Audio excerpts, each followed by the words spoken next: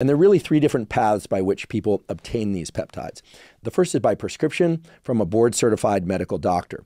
So some peptides have been approved for one use, but they can be prescribed also for off-label use. And here we're talking about FDA-approved, clinically tested peptides. But in many cases, they've been clinically tested for one particular area of medicine. So for instance, the peptide sermorelin, which promotes the release of growth hormone, has been FDA approved for the treatment of short stature, but it is often now prescribed for other things as well, where a physician and their patient agree that augmenting the growth hormone pathway would be useful.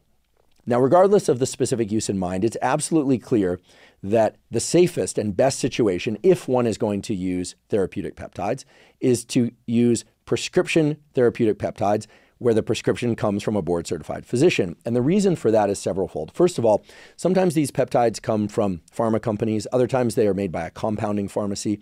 But in both situations, they are cleaned of what's called lipopolysaccharide, or LPS. Most peptides are injected either subcutaneously or into the muscle, although some can be taken orally or even in a topical cream. We'll talk a little bit about different modes of delivery a little bit later.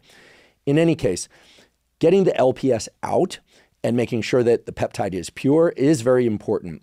The reason is that LPS causes an immune response. And while a tiny amount of LPS might not cause a massive immune response, the accumulation of many, many LPS exposures can start to become problematic that one would get from a prescription from a board-certified physician. But very often, they haven't cleaned out the lipopolysaccharide. They haven't removed the LPS, and that can start to create problems over time. And of course, in the case of black market sources especially, oftentimes the peptides are not what they claim to be on the label or from a particular source. So that's especially problematic. So I want to be very clear about my stance on this.